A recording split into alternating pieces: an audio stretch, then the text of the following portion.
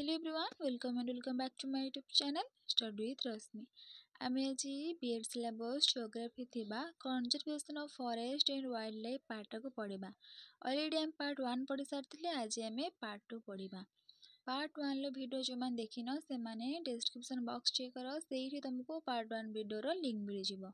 ଆଉ ଯେଉଁମାନେ city of B.Ed exam 2025ରେ ଦେବାକୁ ଯାଉଛ, ଡେଲି MCQ ପ୍ରାକ୍ଟିସ୍ ପାଇଁ ଟେଲିଗ୍ରାମ ଗ୍ରୁପ୍ର ଲିଙ୍କ୍ ମଧ୍ୟ ଡେସ୍କ୍ରିପ୍ସନ୍ ବକ୍ସରେ ଅଛି। ଯାଇକି ସେ ଗ୍ରୁପ୍ରେ ଜଏନ୍ ହେଇଯାଅ, ସିଲାବସ୍ କମ୍ପ୍ଲିଟ୍ କରିକି ଆମେ MCQ ପ୍ରାକ୍ଟିସ୍ କରିବା। ଓକେ, ଆଜି ପଢ଼ିବା conservation of forest and wild life. Part 1ରେ ଆମେ ପଢ଼ି ସାରିଥିଲେ IBWL, WWF, IUCN ଏସବୁ ଆମର ଯାଇଥିଲା ପାର୍ଟ 1ରେ। ପାର୍ଟ 2ରେ ଆମେ ଆଜି ପଢ଼ିବା types of energy sources. Okay, types of energy sources. There are two main categories of energy sources. कौन कौन ना गोटे है conventional sources of energy आउ गोटे है non conventional sources of energy. Conventional टा है सरंती, non conventional टा है असरंती. ओके, सरंती संबल असरंती संबल। कन्वेशनल सोर्सेस आमर उदाहरण जमी कोल, ऑयल, नेचुरल गैस ये सब है आमर सरंती। ओके, असरंती कौन ना solar energy, hydel energy, wind energy, nuclear energy, biofuel, biogas, hydrogen energy ये सब है आमर असरंती संबल। ओके, नेक्स्ट देखो फोजिल फ्यूल्स। फोजिल फ्यूल्स माने कौन ना जीवाश्म ईंधन। माने जेतिकी जीवजंतु अछंती वर्ष वर्ष धरी 25 गला माने सेमानंकर माने सेमाने मल्ला परे तांको जो सबटा 25 गला परे तांको देहरु आमे जो जिंस गुड़ाक आमे पाई थाउ से गुड़ा है हमर फजिल फ्यूल्स बा आमे ताकू जीवाश्म ईंधन बोली मध्य कहिथांती। ओके, जेमिति कि हमर कोल, पेट्रोलियम, नेचुरल गैस ए सब हमर फजिल फ्यूल्स जीवाश्म ईंधन। ओके, नेक्स्ट देखो बायोफ्यूल। बायोफ्यूल टा हमर कौन ना समुद्र गर्भरे जो जीवजंतु गुड़ाक मरिकी 25 गले तांको देहरु जो गुड़ा हम पाई था माने समुद्र गर्भरे। ओके, समुद्र गर्भरे जो जीवजंतु गुड़ाक मरिकी तांको जो सबटा 25 गला परे आमे जो तांको देहरु जो गुड़ाक हम पाई थांती से गुड़ा है हमर बायोफ्यूल। ओके, तापरे आसो नेचुरल गैस। देखो आमे जो व्यवहार करचंती गैस सीएनजी, एलपीजी। सीएनजी है हमर कंप्रेस्ड नेचुरल गैस और एलपीजी रो फुल फॉर्म है liquefied petroleum gas. CNG compressed natural gas, LPG liquefied petroleum gas. और गोबर गैस रो सबठारु हमर मिथेन रो परिमाण अधिक थाए। गोबर गैस रे मिथेन रो परिमाण सबठारु अधिक। ओके, नेक्स्ट आसो फॉरेस्ट। फॉरेस्ट मेनली हमर 3 प्रकार अरण्य रही। कौन कौन ना गोटे है हमर रिजर्व फॉरेस्ट, आउ गोटे है प्रोटेक्टेड फॉरेस्ट। देखो आउ गोटे है प्रोटेक्टेड फॉरेस्ट, आउ गोटे है अनक्लासेड फॉरेस्ट। ओके, प्रथमे हमें देखिबा reserve forest. Okay, reserve forest कौन ना more than half of the total forest land has been declared reserve forest.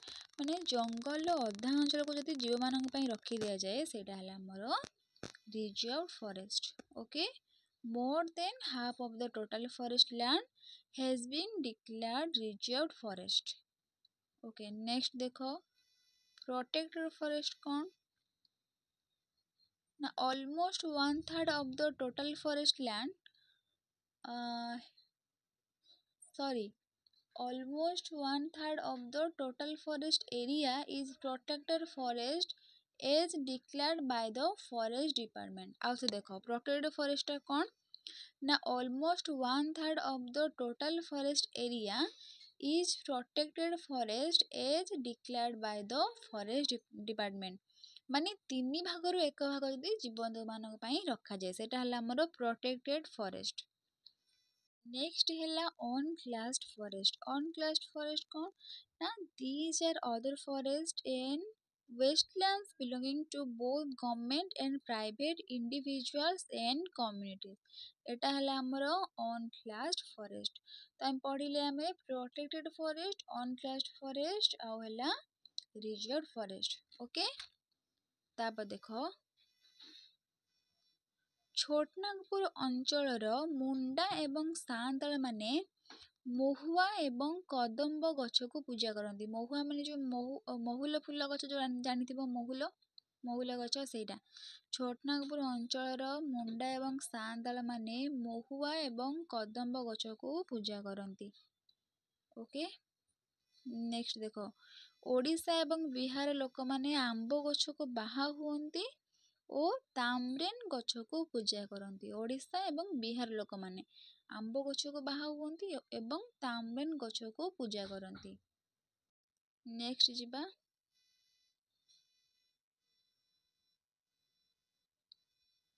Next ଆସିଲା Chipko movement. Chipko ମୁଭମେଣ୍ଟଟା forest conservation ସହ ସମ୍ପୃକ୍ତ।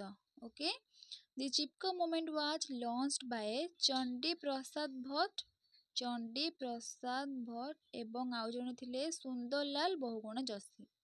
Okay, the Chipko movement began in 1973 in the Himalayan region of Uttarakhand.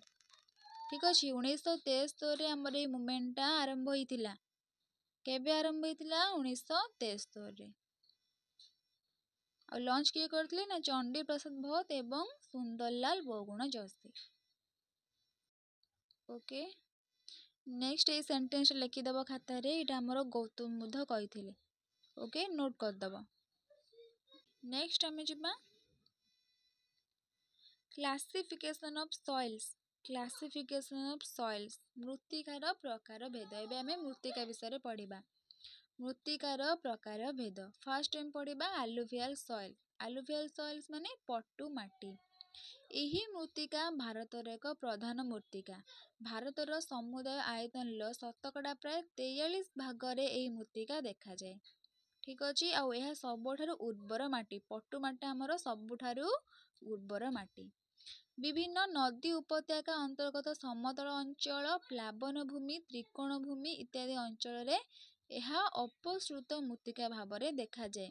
କୋଉଟା? ଆମର ପଟୁ ମାଟିଟା। Okay, next ଆଲୁଭିଆଲ soil is divided into two types. ଗୋଟେ ହେଲା ଆମର ଖଦର ଆଉ ଗୋଟେ ହେଲା ଭାଙ୍ଗର। ଖଦର କୋଉଟା ନା ଓଲ୍ଡ ଆଲୁଭିଆଲ ସଏଲ, ପୁରୁଣା ପଟୁମାଟିଟା ଆମର ହେଲା ଖଦର। ଆଉ ଭାଙ୍ଗରଟା କଣ? ନ୍ୟୁ ଆଲୁଭିଆଲ ସଏଲ, ନୂଆ ପଟୁମାଟି। ଓକେ, ଖଦର ଆଉ ଭାଙ୍ଗର। ନେକ୍ସଟ ଆସ ପଢିବା ବ୍ଲାକ ସଏଲ, କୃଷ୍ଣ ମୃତ୍ତିକା। ବ୍ଲାକ ସଏଲ, ବ୍ଲାକ ସଏଲ୍ସକୁ ଆମେ ରେଗୁଡ ସଏଲ ବୋଲି କହିଥାନ୍ତି। ବ୍ଲାକ ସଏଲକୁ ରେଗୁଡ ସଏଲ ବୋଲି କୁହାଯାଏ। ଠିକ ଅଛି, ତାହେଲେ ଆମେ ଜାଣିଲେ ବ୍ଲାକ ସଏଲକୁ ଆମର ରେଗୁଡ ସଏଲ ବୋଲି ମଧ୍ୟ କୁହାଯାଏ। Okay, next black ସଏଲ୍ସ is idol for growing cotton and it is also known as black cotton soil। Black cotton soil ମାନେ କୃଷ୍ଣ କାର୍ପାସ ମୃତ୍ତିକା। ମାନେ ବ୍ଲାକ୍ ସଏଲକୁ କୃଷ୍ଣ କାର୍ପାସ ମୃତ୍ତିକା ବୋଲି ମଧ୍ୟ କୁହାଯାଏ। ଆଉ ଏହି ମାଟିରେ କପା ଚାଷ ମାନେ ବହୁତ ଭଲ ହୁଏ। କପା ଚାଷ, କଟନ। ଠିକ ଅଛି। ଓକେ, ନେକ୍ସଟ ପଢିବା। ହଁ ଦେଖ, ବ୍ଲାକ ସଏଲକୁ ଆନ୍ତର୍ଜାତିକ ସ୍ତରରେ ଏକୁ କଣ କୁହାଯାଏ କହିଲ? କ୍ରାନ୍ତୀୟ ଚେନୋଜେମ ମୃତ୍ତିକା ବା ଟ୍ରପିକାଲ ଚେନୋଜେମ ସଏଲ। କ୍ରାନ୍ତୀୟ ଚେନୋଜେମ ମୃତ୍ତିକା ଆମର ବ୍ଲାକ ସଏଲକୁ ଆନ୍ତର୍ଜାତିକ ସ୍ତରରେ କୁହାଯାଏ। ଠିକ ଅଛି, ଟ୍ରପିକାଲ ଚେନୋଜେମ ସଏଲ ବା ତାକୁ କୃଷ୍ଣ ଲାଲ ମୃତ୍ତିକା ବୋଲି ମଧ୍ୟ କୁହାଯାଏ। କାହାକୁ? ବ୍ଲାକ ସଏଲକୁ। ଠିକ ଅଛି।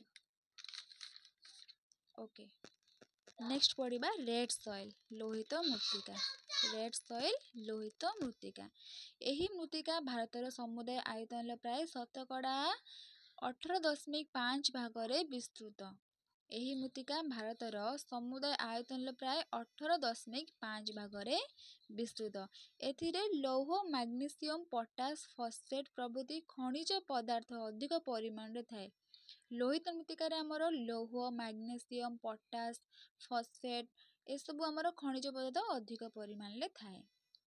ଜଳୀୟ ଅଂଶ ଅଧିକ ହେଲେ ଏହାର ସଂରଚନା ହୋଇ ରଙ୍ଗ ପୀତ ହୋଇଯାଏ, ମାନେ ହଳଦିଆ କଲର ହୋଇଯାଏ ଏବଂ ଏହାକୁ ପୀତ ମୃତ୍ତିକା କୁହାଯାଏ। କାହାକୁ? ଲୋହିତ ମୃତ୍ତିକା, ରେଡ୍ ସଏଲକୁ। ରେଡ୍ ସଏଲକୁ ଆମର ପୀତ ମୃତ୍ତିକା ବୋଲି ମଧ୍ୟ କୁହାଯାଏ। ରେଡ୍ ସଏଲକୁ ତାହେଲେ ୟେଲୋ ସଏଲ ବୋଲି ମଧ୍ୟ କୁହାଯାଏ। ଠିକ୍ ଅଛି। ଏହି ମୃତ୍ତିକା ବାଜରା, ମକା, ମାଣ୍ଡିଆ, ଚିନାବାଦାମ ଓ ଫଳ ପାଇଁ ବିଶେଷ ଉପଯୋଗୀ ହୋଇଥାଏ। ରେଡ୍ ସଏଲଟା। ଓକେ, ନେକ୍ସଟ ଆମେ ଲ୍ୟାଟେରାଇଟ୍ ସଏଲ ପଢ଼ିବା। ଲ୍ୟାଟେରାଇଟ୍ ସଏଲ ସାଧାରଣତଃ ଅଧିକ ତାପମାତ୍ରା ଓ ଅଧିକ ବୃଷ୍ଟିପାତ ପାଉଥିବା କ୍ରାନ୍ତୀୟ ମୌସୁମୀ ଜଳବାୟୁ ଅଞ୍ଚଳରେ ଏହି ପ୍ରକାର ମୃତ୍ତିକା ଦେଖାଯାଏ। ତାହେଲେ କୋଉ ଅଞ୍ଚଳରେ ଆମର ଲ୍ୟାଟେରାଇଟ୍ ସଏଲଟା ଦେଖାଯାଏ? ନା ସାଧାରଣତଃ ଅଧିକ ତାପମାତ୍ରା ଓ ଅଧିକ ବୃଷ୍ଟିପାତ। ଠିକ୍ ଅଛି, ଅଧିକ ତାପମାତ୍ରା ଓ ଅଧିକ ବୃଷ୍ଟିପାତ ପାଉଥିବା କ୍ରାନ୍ତୀୟ ମୌସୁମୀ ଜଳବାୟୁ ଅଞ୍ଚଳରେ ଆମର ଲ୍ୟାଟେରାଇଟ୍ ସଏଲଟା ଦେଖାଯାଏ।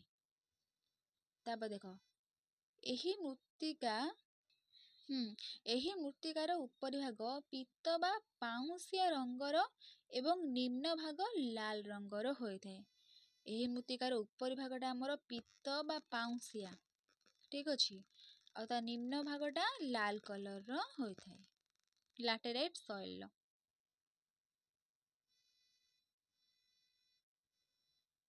ତାପରେ ଦେଖ, ଓଡ଼ିଶାରେ ଏହି ମୃତ୍ତିକା ବାଲେଶ୍ୱର, କଟକ, ଢେଙ୍କାନାଳ, ଖୋର୍ଦ୍ଧା, ଗଞ୍ଜାମ, କୋରାପୁଟ, ମୟୂରଭଞ୍ଜ, ସୁନ୍ଦରଗଡ଼ ପ୍ରଭୃତି ଜିଲ୍ଲାରେ ଦେଖାଯାଏ ଲ୍ୟାଟେରାଇଟ୍ ସଏଲଟା। ଓକେ, ନେକ୍ସଟ ଆସ ମୃତ୍ତିକା ସଂରକ୍ଷଣ। ମୃତ୍ତିକାର ସଂରକ୍ଷଣ ଆମେ କେମିତି କରିବା? ଦେଖ, ମୃତ୍ତିକା ସମ୍ବଳ ଏକ କ୍ଷୟଶୀଳ ସମ୍ବଳ ହେଲେ ମଧ୍ୟ ଏହା ଏକ ନବୀକରଣ ଯୋଗ୍ୟ ସମ୍ବଳ। ମୃତ୍ତିକାଟା ଆମର କ'ଣ? ନବୀକରଣ ଯୋଗ୍ୟ ସମ୍ବଳ। ମୃତ୍ତିକାର ଉର୍ବରତା ହ୍ରାସ ପାଇଲେ ବିଭିନ୍ନ ସାର ପ୍ରୟୋଗ କରି ଏହାର ଉର୍ବରତା ପୁନର୍ବାର ବୃଦ୍ଧି କରାଯାଏ, ଏହାକୁ ଉତ୍ପାଦନକ୍ଷମ କରାଯାଇପାରେ। ଏଟା ତମେ ଜାଣିଛ ନର୍ମାଲ କଥା। ତାପରେ ଦେଖ, ମାତ୍ର ପୃଷ୍ଠ ମୃତ୍ତିକା ସମ୍ପୂର୍ଣ୍ଣ କ୍ଷୟ ହୋଇଗଲେ ପ୍ରାଥମିକ ଶିଳାରୁ ନୂତନ ମୃତ୍ତିକା ସୃଷ୍ଟି କରିବା ପାଇଁ ଦୀର୍ଘ ସମୟ ଲାଗିଥାଏ, ମାନେ ବହୁତ ଦିନ ଲାଗିଯାଇଥାଏ ତାକୁ ସୃଷ୍ଟି କରିବା ପାଇଁ। ତେଣୁ ଏହି ଗୁରୁତ୍ୱପୂର୍ଣ୍ଣ ସମ୍ବଳର ସଂରକ୍ଷଣ ପ୍ରତି ଯଥେଷ୍ଟ ଯତ୍ନବାନ ହେବା ଏକାନ୍ତ ଆବଶ୍ୟକ। ସେଥିପାଇଁ ଦୁଇ ପ୍ରକାରର ପଦକ୍ଷେପ ଗ୍ରହଣ କରାଯାଇଥାଏ। ଗୋଟେ ହେଲା ସ୍ଥାନୀୟ ଓ ବ୍ୟକ୍ତିଗତ ସ୍ତରରେ କ୍ଷୁଦ୍ର ପଦକ୍ଷେପ, ଆଉ ଗୋଟେ ହେଲା ସରକାରୀ ସ୍ତରରେ ବ୍ୟୟବହୁଳ ବୃହତ୍ ପଦକ୍ଷେପ। ଗୋଟେ ହେଲା କ୍ଷୁଦ୍ର ପଦକ୍ଷେପ, ଆଉ ଗୋଟେ ହେଲା ବୃହତ୍ ପଦକ୍ଷେପ। ତାହେଲେ କ୍ଷୁଦ୍ର ପଦକ୍ଷେପ କ'ଣ? ନା ପତିତ ଭୂମିରେ ପୁନଃ ବନୀକରଣ କରିବା, ଅତ୍ୟଧିକ ପଶୁ ଚାରଣକୁ ନିୟନ୍ତ୍ରଣ କରିବା। ଠିକ୍ ଅଛି, ଏସବୁ ହେଲା କ୍ଷୁଦ୍ର ପଦକ୍ଷେପ। ଆଉ କ'ଣ? ନା ସ୍ଥାନାନ୍ତରିତ କୃଷି ବା ପଡୁ ଚାଷକୁ ପ୍ରୋତ୍ସାହିତ ନ କରିବା, ଏସବୁ ହେଲା କ୍ଷୁଦ୍ର ପଦକ୍ଷେପ। ତାପରେ ଦେଖ, ବୃହତ୍ ପଦକ୍ଷେପ କ'ଣ? ବୃହତ୍ ପଦକ୍ଷେପ କ'ଣ? ନା ବିଭିନ୍ନ ସରକାରୀ ଓ ବେସରକାରୀ ସଂସ୍ଥା ସାହାଯ୍ୟରେ କେତେକ ବୃହତ୍ ଯୋଜନା ମାଧ୍ୟମରେ ଦୁର୍ଗମ ଭୂମି ଓ ନଦୀ କ୍ଷୟିତ ଭୂମିକୁ କୃଷି, ଶିଳ୍ପ ଇତ୍ୟାଦି ନିମିତ୍ତ ବ୍ୟବହାର କରିବା। ବୁନ୍ଦା ଜଳସେଚନ ସାହାଯ୍ୟରେ ମୃତ୍ତିକା କ୍ଷୟ ରୋକିବା। ଆଉ କ'ଣ? ନା ନଦୀ ଶଯ୍ୟାରେ ବନ୍ଧ ଓ ଜଳ ଭଣ୍ଡାର ସୃଷ୍ଟି କରି ବନ୍ୟା ନିୟନ୍ତ୍ରଣ କରିବା। ଏସବୁ ହେଲା ମୃତ୍ତିକା ସଂରକ୍ଷଣ ପାଇଁ ବୃହତ୍ ପଦକ୍ଷେପ। ଓକେ, ନେକ୍ସଟ ପଢ଼ିବା types of forest. Types of forest. First ଦେଖ, tropical evergreen and semi evergreen forest. यार annual rainfall 200 centimetre. Annual रेनफॉलटा 200 centimetre माने एही अरण्य वार्षिक हाराहारी 200 सेंटीमीटर अधिक वृष्टिपात हेउतबा अंचल रे देखा जाए। Kota? Tropical evergreen and semi evergreen forest. Annual temperature यार 20 डिग्री सेल्सियस रु अधिका। ठीक अच्छे। आउ ट्रीज हाइट है 60 मीटर और एबव माने एठारे वृक्ष गुड़िकर उच्चता 60 मीटर रु अधिक होता है। ठीक अच्छे। तापर देख, these forest are located in the western Ghats, upper parts of Assam, Tamil Nadu coast, Andaman and Nicobar island and Lakshadweep islands. एठारे सबू हमर ट्रॉपिकल एवरग्रीन फॉरेस्ट एवं सेमी एवरग्रीन फॉरेस्ट देखा जाए। तापरे tropical deciduous forest. Tropical deciduous forest को हमर मॉनसून फॉरेस्ट बोली मध्य कुआ जाए। ଆଉ यार annual rainfall 70 ରୁ 200 ସେଣ୍ଟିମିଟର। ମାନେ ଏହି ଅରଣ୍ୟ ବାର୍ଷିକ ହାରାହାରି 70 ସେଣ୍ଟିମିଟରରୁ 200 ସେଣ୍ଟିମିଟର ମଧ୍ୟରେ ବୃଷ୍ଟିପାତ ହେଉଥିବା ଅଞ୍ଚଳ ଦେଖାଯାଏ। କୋଉଟା? Tropical ଡେସିଡୁଅସ୍ forest. Okay. Tropical deciduous forests are divided into two types based on the amount of precipitation and availability of water. ତାହେଲେ tropical deciduous forest ଆମର ଦୁଇ ପ୍ରକାର। କଣ କଣ? ନା ଗୋଟେ ହେଲା moist deciduous forest ଆଉ ଗୋଟେ ହେଲା dry deciduous forest। moist deciduous forest ହେଲା ଆର୍ଦ୍ର ପର୍ଣ୍ଣମୋଚୀ ଅରଣ୍ୟ, dry deciduous forest ହେଲା ଶୁଷ୍କ ପର୍ଣ୍ଣମୋଚୀ ଅରଣ୍ୟ। ତାହେଲେ ଆମେ ଫାର୍ଷ୍ଟ ଦେଖିବା moist deciduous forest କଣ? ଏହି ଅରଣ୍ୟ ବାର୍ଷିକ ହାରାହାରି 100 ସେଣ୍ଟିମିଟରରୁ 200 ସେଣ୍ଟିମିଟର ମଧ୍ୟରେ ବୃଷ୍ଟିପାତ ହେଉଥିବା ଅଞ୍ଚଳ ଦେଖାଯାଏ। କୋଉଟା? ଆର୍ଦ୍ର ପର୍ଣ୍ଣମୋଚୀ ଅରଣ୍ୟ। ଏହି ଅରଣ୍ୟକୁ ମୌସୁମୀ ଅରଣ୍ୟ କୁହାଯାଏ। moist deciduous forestକୁ ମୌସୁମୀ ଅରଣ୍ୟ କୁହାଯାଏ। ଏଠାରେ ବୃକ୍ଷଗୁଡ଼ିକର ଉଚ୍ଚତା 25 ମିଟରରୁ 60 ମିଟର ମଧ୍ୟରେ ହୋଇଥାଏ। କୋଉଠି? ଆମର moist deciduous forestରେ। ଓକେ, ତାପରେ ଦେଖ। ତାପରେ ଆସିଲା ଡ୍ରାଏ ଡେସିଡୁଅସ୍ ଫରେଷ୍ଟ। ଏହି ଅରଣ୍ୟ ବାର୍ଷିକ ହାରାହାରି 70 ସେଣ୍ଟିମିଟରରୁ 100 ସେଣ୍ଟିମିଟର ମଧ୍ୟରେ ବୃଷ୍ଟିପାତ ହେଉଥିବା ଅଞ୍ଚଳ ଦେଖାଯାଏ। ଡ୍ରାଏ ଡେସିଡୁଅସ୍ ଫରେଷ୍ଟ ହିମାଳୟ ପର୍ବତର ପାଦଦେଶରୁ କନ୍ୟାକୁମାରୀ ପର୍ଯ୍ୟନ୍ତ ଦେଶର କେନ୍ଦ୍ରୀୟ ଅଞ୍ଚଳରେ ଏହା ବିସ୍ତୃତ। କୋଉଟା? Dry ଡେସିଡୁଅସ୍ forest. ଠିକ ଅଛି। ତାପରେ ଆସ। ତାପରେ ଆସିଲା ଟ୍ରପିକାଲ ଥର୍ନ ଫରେଷ୍ଟ। Tropical ଥର୍ନ forest. ଏହି ଅରଣ୍ୟ 50 ସେଣ୍ଟିମିଟରରୁ କମ୍ ବୃଷ୍ଟିପାତ ହେଉଥିବା ଅଞ୍ଚଳ ଦେଖାଯାଏ। ଏହି ଅରଣ୍ୟ 50 ସେଣ୍ଟିମିଟରରୁ କମ୍ ବୃଷ୍ଟିପାତ ହେଉଥିବା ଅଞ୍ଚଳ ଦେଖାଯାଏ। କୋଉ ଅରଣ୍ୟ? Tropical ଥର୍ନ forest. Okay. The thorn forests are found in the semi-arid areas of Gujarat, Rajasthan, Madhya Pradesh, Chhattisgarh, Uttar Pradesh and Haryana. ଠିକ ଅଛି। ଏହିମାନଙ୍କର ସବୁ ଆମର ଟ୍ରପିକାଲ ଥର୍ନ ଫରେଷ୍ଟ ଦେଖାଯାଏ। ତାପରେ ଅରଣ୍ୟ ସମ୍ବଳର ସଂରକ୍ଷଣ। ତାହେଲେ ଆମେ ଅରଣ୍ୟ ସମ୍ବଳର ସଂରକ୍ଷଣ କେମିତି କରିବା? ଦେଖ, ନଦୀ ଓ କେନାଲ କୂଳରେ ଏବଂ କୃଷି ଅନୁପଯୋଗୀ ଭୂମିରେ ବୃକ୍ଷରୋପଣ କରି ସବୁଜ ବଳୟ ସୃଷ୍ଟି କରିବା ଆବଶ୍ୟକ। ଠିକ ଅଛି। ବୃକ୍ଷରୋପଣ କରି ସବୁଜ ବଳୟ ସୃଷ୍ଟି କରିବା ଆବଶ୍ୟକ ଏବଂ ଆଦିମ ଜନଜାତିମାନଙ୍କୁ ସ୍ଥାନାନ୍ତରିତ କୃଷି ନ କରିବା ପାଇଁ ପ୍ରବର୍ତ୍ତାଇବା। ଆଉ କଣ? ନା ମାନବକୃତ ଅରଣ୍ୟ ଅର୍ଥାତ୍ ପୁନଃ ବନୀକରଣ ଦ୍ୱାରା ଅରଣ୍ୟର ଆୟତନ ବୃଦ୍ଧି କରିବା ଏକାନ୍ତ ଆବଶ୍ୟକ। ଯେମିତି ଆମେ ପଢୁଥିଲେ କି conservation of forest and wild life. ମାନେ ଅରଣ୍ୟର ସମ୍ବଳ ସଂରକ୍ଷଣ କରିବା ନିତାନ୍ତ ଆବଶ୍ୟକ। କାହିଁକି ନା ଅରଣ୍ୟ ଉପରେ ପ୍ରତ୍ୟକ୍ଷ ଭାବରେ ହଉ କିମ୍ବା ପରୋକ୍ଷ ଭାବରେ ହଉ ବନ୍ୟପ୍ରାଣୀ ନିର୍ଭରଶୀଳ। ଠିକ ଅଛି। ଯଦି ଆମେ ଅରଣ୍ୟ ସମ୍ବଳ ସଂରକ୍ଷଣ କରିବା ତାହେଲେ ବନ୍ୟପ୍ରାଣୀ ସଂରକ୍ଷଣ ମଧ୍ୟ ଆମେ କରିପାରିବା। ଠିକ ଅଛି। ଯେମିତି ଆମେ ପଢିଲେ କି ବହୁତ ସାରା ବନ୍ୟପ୍ରାଣୀ ଅଛନ୍ତି ଏବେ ପୁରା ଲୁପ୍ତ ହେଇଗଲେଣି, ଆଉ ଦେଖାଯାଉନାହାନ୍ତି। ଆରେ ରହିବା ପାଇଁ ଜାଗା ନାହିଁ, ସେମାନେ କୋଉଠି ରହିବେ? ଜଙ୍ଗଲ ଗୁଡ଼ିକ ସବୁ କାଟିକି ତ ନିଆଁ ଲଗେଇଦେଲେ। ଠିକ ଅଛି। ଜନସଂଖ୍ୟା ଏବେ ଯୋଉ ରେଟରେ ବଢିଲାଣି ଜଙ୍ଗଲ ବି ସେତିକି ରେଟରେ କଟା ଯାଉଛି। ଠିକ ଅଛି। ତାହେଲେ ଆମେ ଯୋଉ ପଢୁଥିଲେ conservation of forest and wild life, conservation forest and wild life, ଏଇ ଟପିକଟା ଆମର ସରିଗଲା। ଠିକ ଅଛି। ଆଉ ଜିଓଗ୍ରାଫି ଆମର ପୁରା କମ୍ପ୍ଲିଟ ହେଇଗଲା। ଜିଓଗ୍ରାଫି ସିଲାବସ ପୁରା କମ୍ପ୍ଲିଟ। ଠିକ ଅଛି। ଜିଓଗ୍ରାଫି ସିଲାବସ ପୁରା କମ୍ପ୍ଲିଟ ହେଇଗଲା। ଆଉ ଏଇ ଟପିକର ଗୋଟେ ପାର୍ଟ ଅଛି ନ୍ୟାସନାଲ ପାର୍କ। ଠିକ ଅଛି। ନ୍ୟାସନାଲ ପାର୍କ ତାର ଗୋଟେ ଅଲଗା ଭିଡ଼ିଓ ମୁଁ ନେଇ ଆସିବି କାଲି। National park. ଠିକ ଅଛି। ଯୋଉମାନେ ନୋଟ୍ କରିନ ସେମାନେ ନୋଟ୍ କରିଦବ। ଓକେ।